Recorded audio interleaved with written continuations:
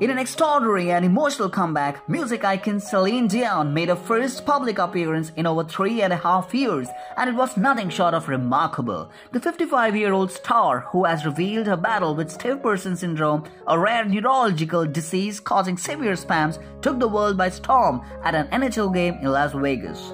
Celine's triumphant appearance took place at the T-Mobile Arena in Las Vegas, where she witnessed her hometown team, the Montreal Canadiens, face off against Cincinnati's Vegas Golden Knights. It was during this electrifying event that the world witnessed the magic of Celine's spirit. Chantal Maccabi, the Vice President of Hockey Communications for the Vegas Golden Knights, shared the heartwarming news that Celine Dion, the superstar crooner, sang a few notes during the event. The moment was nothing short of incredible, and Chantal couldn't help but express her admiration for the iconic singer. It was an incredible moment. She's an amazing woman, Chantal gushed, reflecting the sentiments of all those fortunate enough to witness Celine's return to the spotlight. Celine Dion's journey has been one of strength and resilience, and a radiant smile and happiness at the event spoke volumes about her indomitable spirit. Celine had bravely revealed a battle with stiff person syndrome in December 2022, a rare autoimmune movement disorder that affects the central nervous system. It's a condition that transforms people into what is often described as human statues due to the increasing rigidity of the body.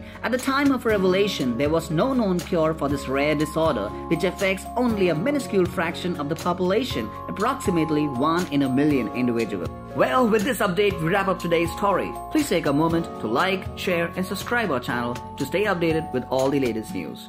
Thank you.